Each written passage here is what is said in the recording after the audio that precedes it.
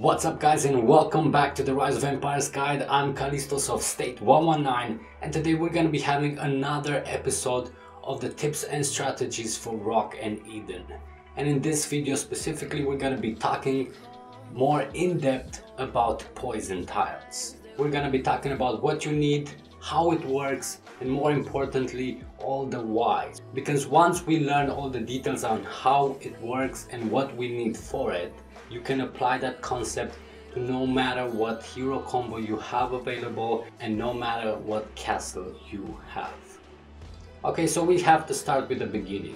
Attacking a tile requires loyalty. Attacking a tile with less loyalty than required is gonna deal the difference as percentage poison damage. And it's important to go back to this factor to understand the elements that we are interested in.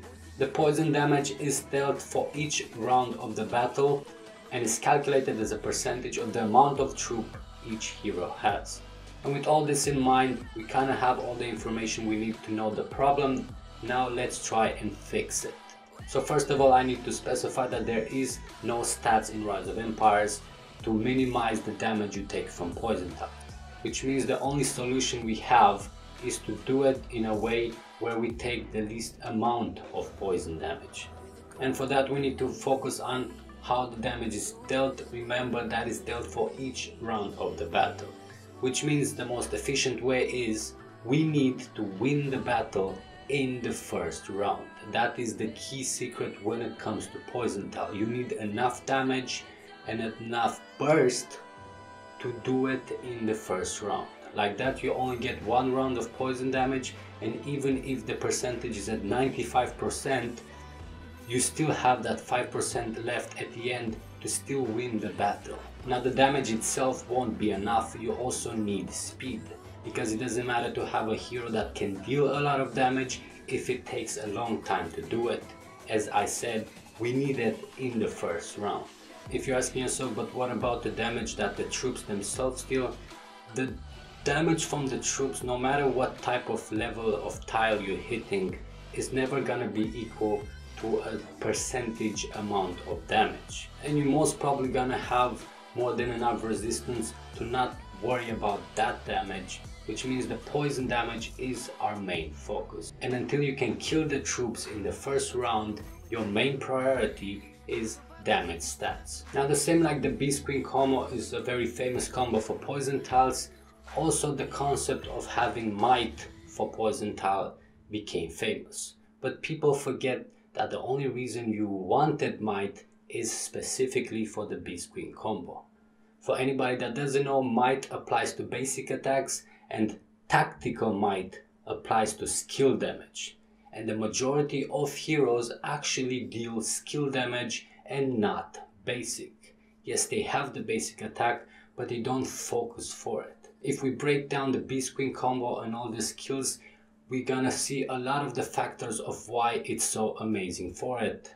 First of all is the burst damage. All the damage the Beast Queen combo does is focused in the first 3 to 4 rounds.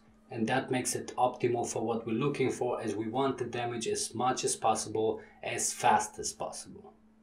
Second of all is the consistency. It's something that you want to search for in any hero you're going to be using for this. It doesn't matter if you have a lot of potential damage, if the percentage of success to deal that damage is low, then the inconsistency is going to cost you more troops than having a more consistent but lower hero.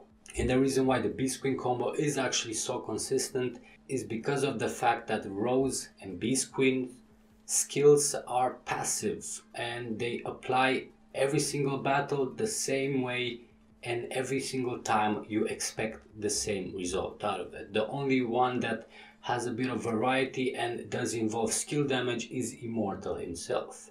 And this is why people got used to the concept of might is good for poison tiles, because it's very good for Beast Queen combo. Most of the damage is applied as basic attack, and this is why might stacks up really nice. But if you're using something else like, I don't know, Avalanche or the LS combo, you're gonna want tactical might as your damage is dealt as skill damage. Now that doesn't go to say that if a hero is mainly prioritizing skill damage, you shouldn't be worrying about might, as those auto attacks do stack up the damage. Another thing that people know but not know why is why when you're attacking poison tiles you want to be putting Immortal first and then Rose and then Beast Queen. And the reason again is the passive skills of Rose and Beast Queen. Those passive skills will apply no matter how many troops you have on the hero. And you actually just need troops for the front line because that's also going to be taking the damage from the defending troops of the tile.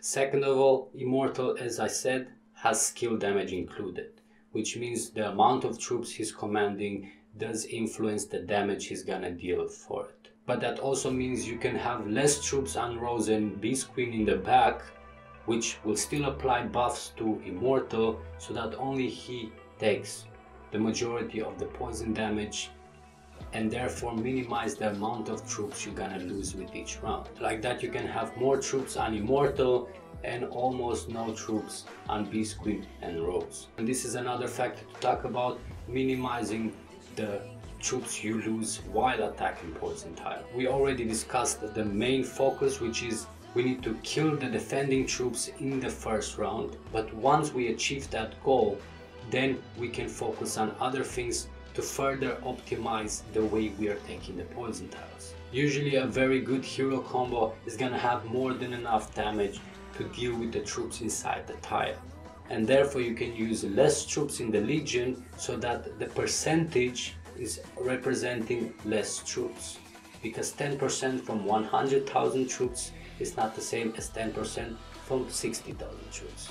Now this mentality of heroes kind of makes people get stuck only to that idea. I need better heroes, but they forget about all the extra buffs they can add to increase the damage. Because again, it doesn't matter what heroes you have. All that matters is you get that damage for the first round. So that means you should also use as much extra buffs as you can for your Legion. Remember that your class Legion has extra buffs from the Rider's Hole. Remember you can use your attack and the defense bonus. From your national card you can add extra might or tactical might depending on what your heroes need. And all the extra buffs coming from your tech and other sources. Every single bit adds up for you to achieve the important goal of killing the troops in the first round. Once that's done, that's your optimal way of taking poison tile. Now before finishing the entire subject, as I said at the beginning, there is no stats in Rise of Empires to minimize the damage you take from poison damage. But that doesn't mean you cannot recover the troops once they got poisoned. And for that we have the heroes that have recovery skills. And yes, that skill also applies to the troops that were poisoned. So if we manage to still achieve the killing the troops in the first round part, that while using recovery heroes like Lawmen or Army, then do it. Because like that you're not just doing the same thing, but you're also recovering troops from the ones that got poisoned. And with that, I think I covered what I wanted to discuss for this video, guys. Thank you very much for joining in. Don't forget, if you enjoyed this type of content, leave a like, comment if you have any questions, share it with your friends, and of course, subscribe to get notified of all the new videos coming out. But that's it for me. Thanks again for checking in, and I'll see you in the next videos.